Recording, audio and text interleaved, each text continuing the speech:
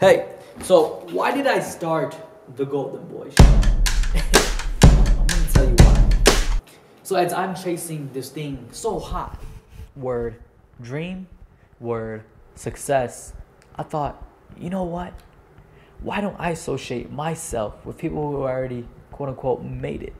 You know, they say, my mentor told me, listen to your elders. And it doesn't have to be your grandpa, your grandparents. It can be people who are your mentors, people who've already done it that are there, right? It doesn't have to be exactly what you're doing, but the principle and structure is the same. You go after it, right? And this word dream of success, right, at the end of the day, is still a fairly new concept, a fairly new word. You said 100 years ago, they'll think you're crazy. But you're not crazy. You have great opportunity at your hand. I don't know what kind of accent that was, but you get my point, emphasize it. But at the end of the day, I'm interviewing these people.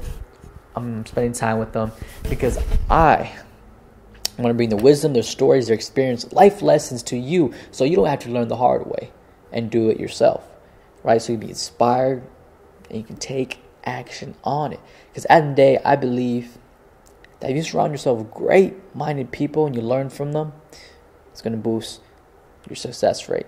So this is Don at the Goldenboi Show. Tune in, right?